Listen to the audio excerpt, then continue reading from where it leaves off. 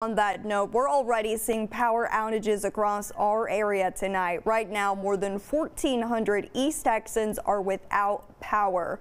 In Henderson County, there's more than 200 homes without electricity.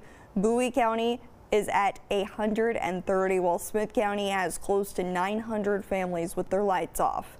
For our viewers who live in the more rural areas of East Texas, a quick warning: be prepared to be without power for an extended period. This information is constantly updating, and you can find all those numbers and more on our website at fox51.com.